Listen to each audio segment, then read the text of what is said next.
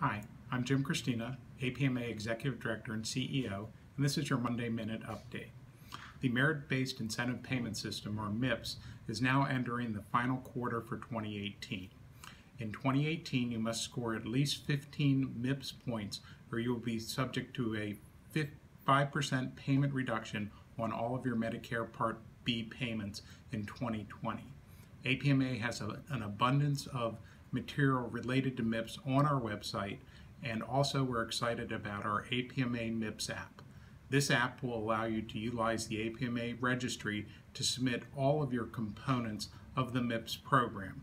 The app also allows you to select any of the quality measures that are available for MIPS to report in 2018. I encourage you to go to the APMA website, investigate all the resources that are available for MIPS, and make sure that you do enough to at least not get a 5% payment reduction in 2020 based on your MIPS activity this year.